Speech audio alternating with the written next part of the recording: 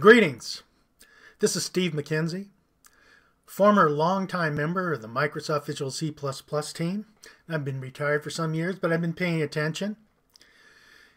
And I have a proposal. Leave no journeyman behind, flattening the C++ learning curve. And what has brought this on? Well, I've been noticing, mostly from the lectures at the conferences, C++ conferences, that there's an emphasis. It's been going on for several years now to get back to basics. That C++ is a huge language now that's constantly churning, and so the leaders of C++ are trying to provide a narrow path of best practices with Strusup wrote the book A Tour of C++, now on its second edition. There have been lecture series, a Back to the Basics lecture series, and a website with core C++ guidelines. And of course, these are fine. However, the messaging from the leaders is still found lacking, in my opinion. And the gap that separates an expert from a non-expert continues to widen. And so, what am I proposing? Well, first of all, I want to sort of define a problem statement before we get to my solution. And first of all, this presentation presumes that the listener of this presentation understands the challenges of why C++ has to become more modern, more relevant in this day with other programming languages incringing upon the systems programming domain. But also I want to bring awareness, especially to the C++ leaders. I want to challenge their epistemology, meaning their theory of knowledge. What is someone's highest authority today? You know, today I would argue that traditional credentials do not always overcome a less compelling message. Okay? So we'll touch upon that briefly. I also believe it's helpful to identify current profiles of programmers that are professional C++ programmers and to identify the distinctives that separate the expert from the non-expert. And now driving more towards my solution, I've been developing what I am coining a vocabulary-driven curriculum from lessons that I've personally learned from learning foreign languages, Greek and Hebrew in particular. And so it's based on this old proverb, my principle here, that's on my slide here. Give a man a fish and you feed him for a day. Teach a man to fish and you feed him for a lifetime. And so the analogy I want to draw here is that,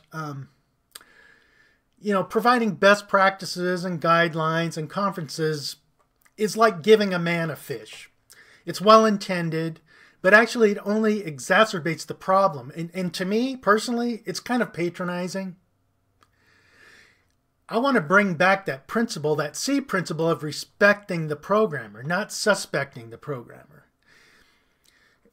Conversely, giving a leg up to the non-expert to learn the vocabulary of the expert, to deepen the understanding, to bridge the gap between the non-expert and the expert is like teaching a man how to fish. It leads to more self-sufficiency, making C++ and the ISO standard and new features more approachable.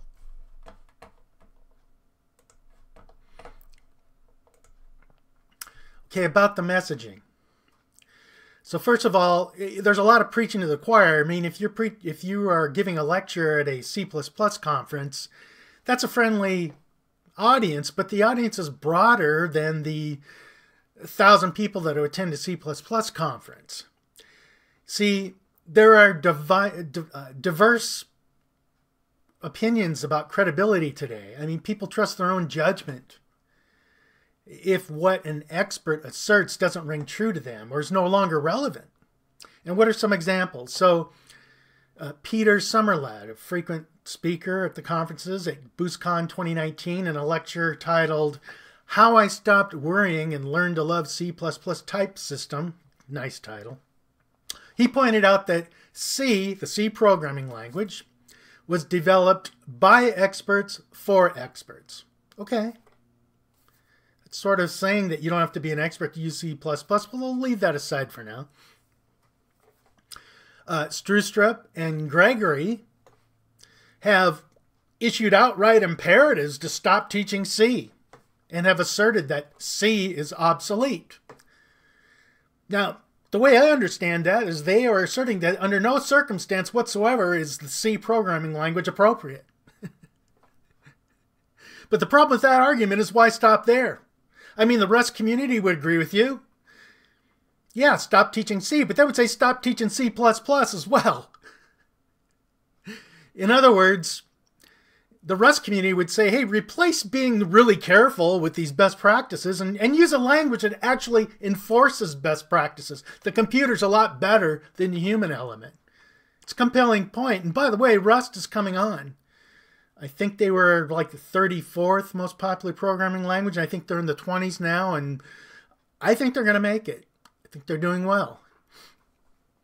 But the point of this slide, though, really, is that using your credentials at a conference as sort of a bully pulpit, it's rhetoric. And it's rhetoric that's relevant to presuppositions that are on the way out, that are waning. It betrays a monopolistic attitude that's sort of a throwback to the 90s. You know, just plain and simple, it's preaching. It's political rhetoric, posturing. You know, I took exception to it. And look, I'm a big C++ fan, okay? But I pushed back on this. I gave a well-received talk at the 2018 Linux Fest Northwest called Why C? Refuting C++ Pretentiousness. And it pushed back on this bully pulpit rhetoric. And it was well received by some of the members of the Visual C++ team in the audience. Mark Goodner was there, for example. You know, I'm not ashamed of C. You know, the way that the C++, the leaders of the C++ community are acting like kind of like spoiled brat heirs who've inherited this embarrassment of riches that want to disown their parents. You know, instead of disowning C, my attitude is I embrace the noble legacy of the C programming language. Don't want to disown it. I'm proud of it. And I think you should be too. Okay, let's switch gears a little bit. So I'm using this term journeyman or non-expert. Look, most who are listening to this presentation, you know the profiles.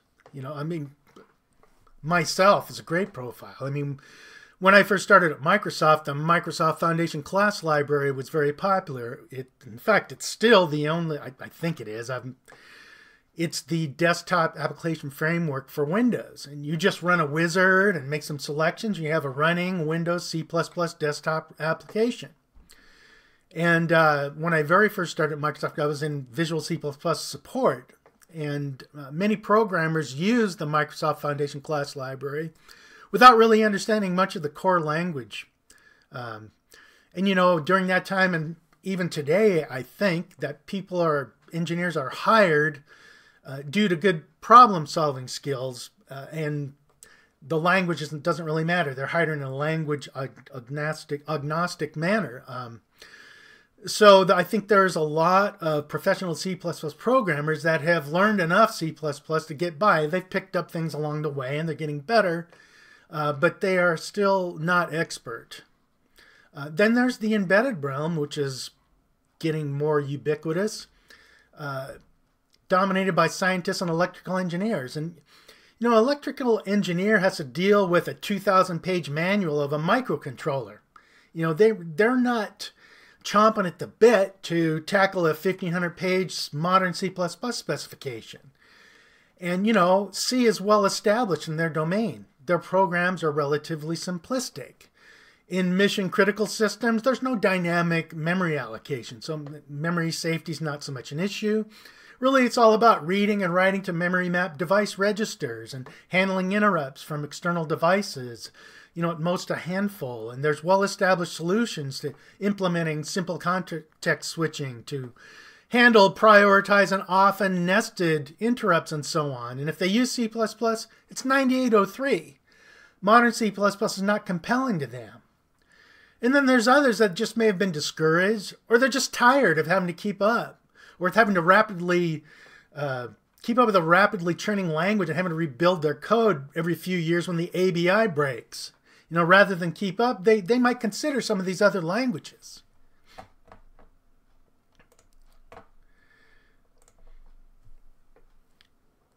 So I think that some of the leaders in the committee are waking up to some of these gaps that the non-experts have. One of the talks at CPPCon 2019 was by Chandler Carruth and Winters, the other guy from Google. What was it called? What is C++ was the name of the talk. And they were a bit taken back that many programmers don't understand copying, let alone R-value references. Not everyone took a compiler class. Not everyone has a computer science degree even.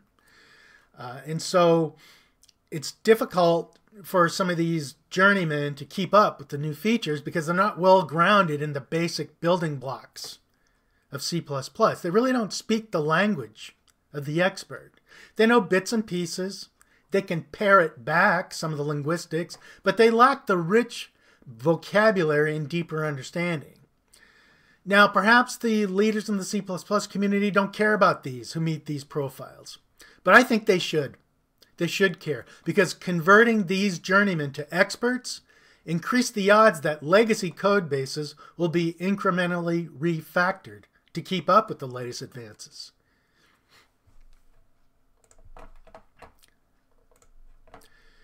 Expert distinctives. So the experts grasp the competitive need for modern C++.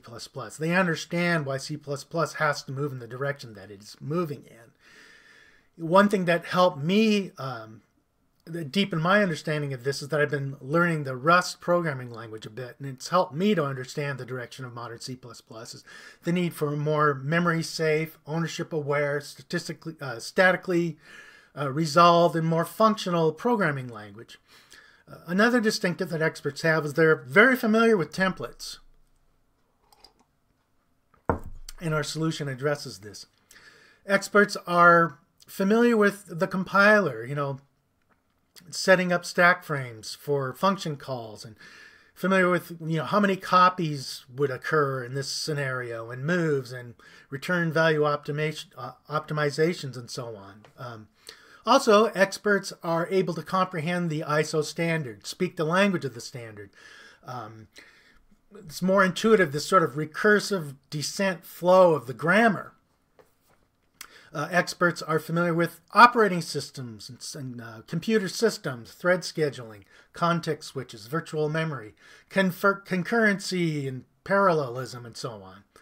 Experts are familiar with modern hardware, the processor, the staged pipeline of the processor, out-of-order execution, the impact of memory locality in the cache system, cache coherency, and so on.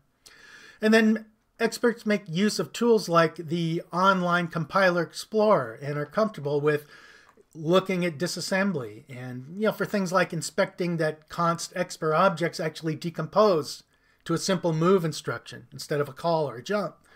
They're comfortable with tools like dumpbin or objdump to inspect opcodes and addresses, mnemonics, and note memory fence mitigations like for Spectre and so on, and are know how to refer to the Intel, AMD, or ARM manuals to look at opcodes and mnemonics and instructions. These are what I feel are the distinctives of an expert.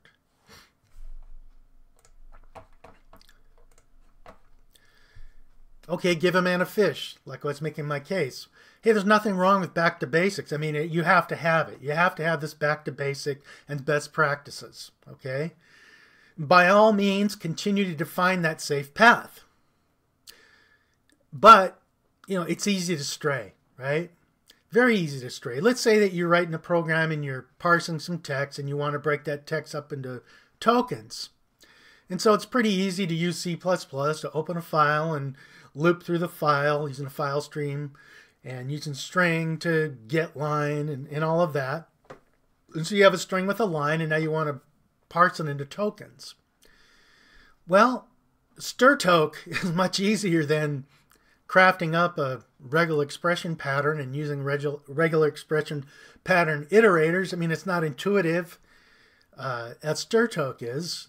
So people will jump to that solution if they can't figure out the C++ way. I mean, I think that is a weakness in the string class, that we don't have a standard split like in Python or Perl and so on. I mean, Boost has a split, but again, it's not as intuitive to stirtoc, and stirtoc does have a reentrant form, stirtoc_r, but and by the way, I don't think there's anything wrong with using stirtoc in a simple scenario. And so it's easy to just fall back on C. But at the same time, unless you know what you're doing and you stray off that path, well, there you go. You can stray off the path easily. So you have to do more than give a man a fish. You have to teach a man to fish. You know, let's build up non-experts to become experts. Stop patronizing them. And I feel patronized by a lot of it. Stop disowning C. As I said before, embrace the noble legacy of C. We have an embarrassment of riches. Stop suspecting the programmer. You know, instead bring back that C core principle of respect the programmer. And not only C, but C++ is also for experts. Because of what I just said in the previous slide about falling back to stirtoc. You have to know what you're doing with C++. You can't... These best practices and everything are great, but the Rust community makes a great point. You're relying on the human element that people are going to keep the training wheels on, and they can easily stray off the path. And so you cannot, it's not reasonable to expect non-experts to stay on that narrow path. You have to create experts so that they know what they're doing, and so that these best practices are intuitive, that they don't have to just memorize a bunch of laws, so they're not just law keeping, being, you know, you're being dependent on the C++ nanny state, right? And so what am I proposing? So again, back to the some of the techniques I use to learn natural language, Oriental languages. A vocabulary-driven curriculum is what I'm calling it. There's this electronic flashcard platform called Anki, and I'm using it as an organizing principle. I've created about 100 flashcards already. It's helping me. Now, there's no substitute for book study and watching videos, and so it's to reinforce that. It's to reinforce and help retain the book study and video lectures, and to keep it fresh. It's to keep it fresh so you can go through 1,000 slides pretty quickly, and it will help keep that information fresh, especially when you're at my age. You know, it's not necessarily to memorize, but to familiarize, to know where you're going to get to know where things are in the standard, where things are in the references, and to become immersed in the language. And the goal is to make, one of the goals is to make the ISO standard approachable. It's to help crack the code, you know, to enable continued self-study. It's to learn the secret handshake of the experts. But the thing about it, though, it's not just a secret handshake. It's a lot of work. And there's no silver bullet. But it's a way to offer, a way to bridge the gap from non-expert to expert, giving a leg up to that non-expert, that journeyman that wants to take on the challenge. So it's based off of the book study. So a very important book is C++ Templates, 2nd edition, the entire part 1. So I intend, you know, so the idea is to make flashcards from study notes out of part 1. And then I'm halfway completed flashcards on the glossary, which is the best glossary out of all the resources that I have found. And then study notes from the C programming language, 4th edition, part 2. Now you notice there's no modern C++ here, because this premise is based on the fact that what's prohibiting the journeyman from reaching expertise level is a grasp of the basic building blocks, the core language features that are not necessarily related to modern C++ yet. You're going to get a lot of the modern C++ from the C++ templates. But this course focuses on the grammar, the low-level vocabulary of C++, a compiler-level vocabulary. C programming language, there's a recursive descent parser for complex declarations that maybe it's not a, there's no flashcards out of it, but it might just be a video. And then from the ISO standard, focusing on clause 6 through 9, Appendix A, the grammar summary, and an index of grammar production. So this is the reading assignments, more or less. And then the flashcards.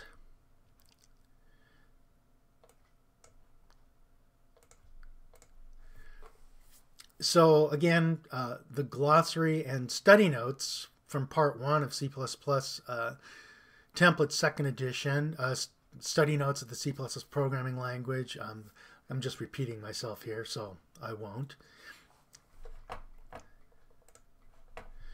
So the format of the flashcards, and I'll have a demo here at the end of my talk. Well, it's a traditional flashcard for one thing. It's question and answer, you know, front and back, although it's electronic, so it's it can fill up your whole screen, so they can be quite large. You can fill in the blanks because this Anki flashcard platform supports typing in answers if you want to get that pedantic. Some of the flashcards might just be explanatory only, you know, because there are some things that you cannot break down into question and answer. And you might just want to take a paragraph from the standard or a page from the standard and expand it in a flashcard and have an audio that explains it. And so you can use audio in any of the flashcards so that you can have both visual and audio sensory immersion to help retain the knowledge, to help grasp the knowledge.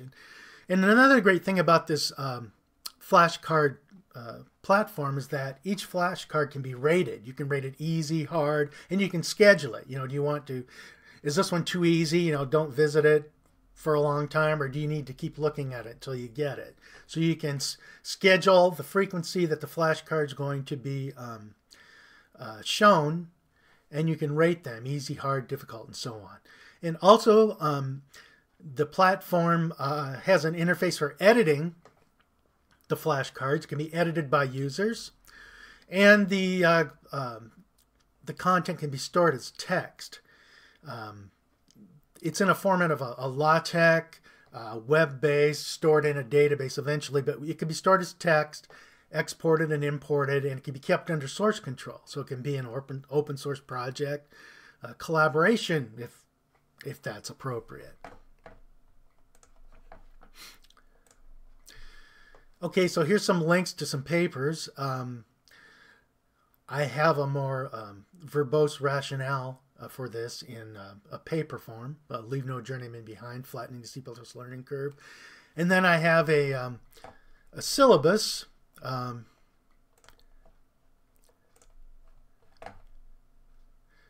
bring this over here. I don't know if you can see this. Let me make it bigger. So again, you can look at the standard and see this, but it's all listed out here. But, you know, just like I say, it's the core building blocks. You're learning the grammar, learning the low-level vocabulary of C++, learning the core principles. I mean, the idea is that maybe you didn't take a compiler class, but when you become familiar with this grammar and what's going on, I mean, you can't understand R values if you don't understand L values. You need to be able to think in terms of expressions and statements. You need to take a look at a line of C++ code and see, oh, there's an expression, oh, there's an L value, there's a temporary value. It becomes intuitive. You see it. You see what the compiler is doing more. So that's that one. Let's see, I don't want to... want to get this one over here. And so, look, I won't open up any of the others. Then there's other possibilities for other courseware on ARM assembly. And the reason I'm choosing ARM assembly is for those who perhaps don't have a strong understanding of operating systems. It helped me a lot to program a microcontroller to write an assembly of context switches and to handle the interrupts and so on, to understand the two different stacks, one in, you could say, kernel mode or in protected mode and one not, and so on. And memory mapped registers and so on. And the startup, you know, how the processor jumps to an address and you're initializing the hardware, you're configuring a clock, and everything is clock driven. And so gives you more of an understanding of how a operating system scheduling works and so on. And then x86, x64 assembly, so that mostly so that you can understand disassembly better, and object file tools like obj dump and so on. And then a Rust competitive analysis, learning Rust, and actually looking into the port that's happening. You know, Rust is a brainchild of the Mozilla, who developed Firefox, and I think the web assembly parts of that browser are being rewritten in Rust, from C++ to Rust. And so it'd be interesting to see if the things that are being changed to Rust, what's a better way, what would it look like to use C++ in a better way. I've taken a look, and the code looks pretty clean. I'm not sure there's any low-hanging fruit there, but there's some competitive analysis there. Also, the idea of, as an exercise, to maybe develop a Clang plugin or use filters for an existing tool like Clang Tidy that might enforce the Rust borrower paradigm, and maybe write some samples like using curly brace scoping and smart pointers to sort of emulate it in C++. The patterns aren't clean. Rust is development for it, but you can. It would prove the point that anything you can do in Rust, you can do with C++. And then I have this other stretch goal of, you know, that book by Stefanov, Elements of Programming, you know, that is very mathematical and philosophical, but really it borrows from the Platonic forms, right? And so you have like forms in heaven of a divine essence, and stamping out instances of concrete instances of sort of this melding of programming, mathematics, and philosophy. But you know, that's a stretch. Okay, and so here's my credits. These books. And by the way, one thing that before I get to the demo, there are some next steps, like how would this be delivered, and I'm concerned about mitigating any copyright concerns. I mean, I'm typing in things from published books. I don't know if the standard is probably copyrighted, and so these are things that would need to be smoothed out. Okay, so let's get to the flashcard demo. So I'll close this down. And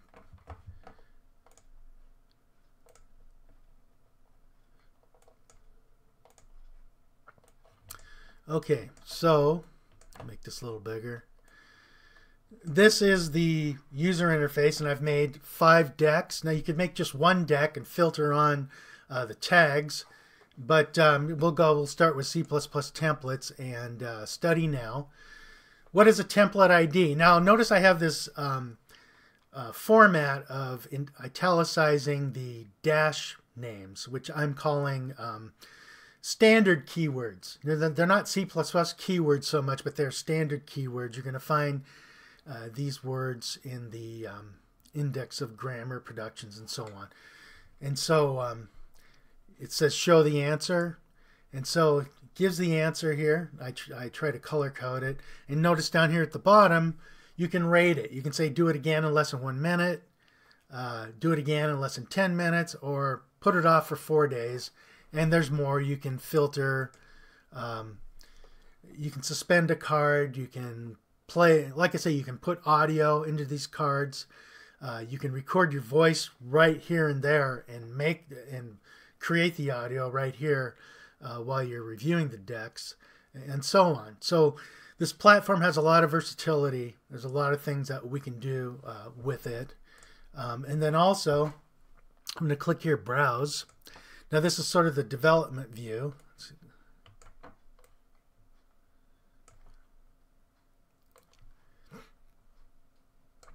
And so here in the left we have our decks, and here we have our cards, and you can edit the cards. And see down here at the bottom we have a tag, chapter equal gram.key. And so I'm not sure that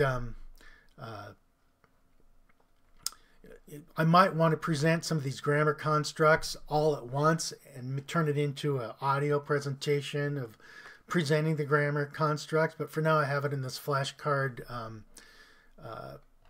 format. Let's go to the templates. And so, you know, what's the difference between a template parameter and a template argument and so on. What's a constant expression? What does decay mean? What's an alias template? What is a complete type? What is a concept? Define a declaration, and so on. I mean, just this is a great glossary from the C++ template 2nd edition. But anyway, getting into a lot of detail here, but you get I think you get the gist. I'm kind of fired up about this. I'm hoping that I can drum up some interest. And if so, I'd be happy to lead the project in some form or another. Like I said, there's a lot of questions remain to be answered in terms of how it would be delivered, whether it's an open source project, whether someone would sponsor it or whatever. But I'm open to any conversations. And if you're listening to this, I'd be happy to hear your thoughts on it. And so that's all for now. And thanks for your attention.